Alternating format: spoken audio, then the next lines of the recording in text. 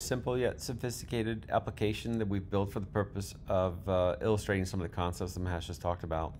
What we have here is a loan origination application, and before we get into it, let me show you how the application works. It's rather simple. So we're going to pretend to be Joseph Sample. We're going to upload a copy of his driver's license. And as you can tell, Joseph's quite happy to be part of this demo. We're going to submit this to the back end, and let's take a look at what actually happens architecturally in the application. So the application is made up of really two parts. One is a containerized application that we've deployed on Kubernetes, or OKE, and we've integrated with OCI DevOps.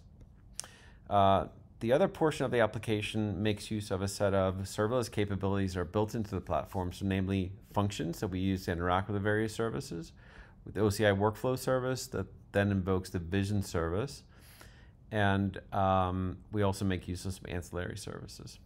So let's take a closer look at the Vision server, or the Workflow service.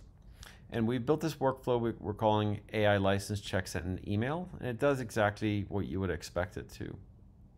Let's open the canvas and look and see if we can make sense out of this. The really nice thing about the workflow service is that it allows us to abstract out some of the logic that's apt to change in our application over time, and we can then declare we make those changes. So first we see here, we start the workflow by performing a license check that interacts with the AI Vision service. We then do a credit check. We check the loan application and make a final decision on whether or not to grant that loan, and then send out a success or failure email. Let's go back and take a look at one of the instances of these workflows. So let's look at a past one. Here we can see exactly the steps that the workflow executed and the decisions that were made. So we can look at the license check, we can look at the credit check, and see what exactly has been done. Now, I'd like to show you how easy it is to interact or integrate with our Vision or AI services. So we have a set of AI ML services that we've built, and these are available through a simple, well-known endpoint.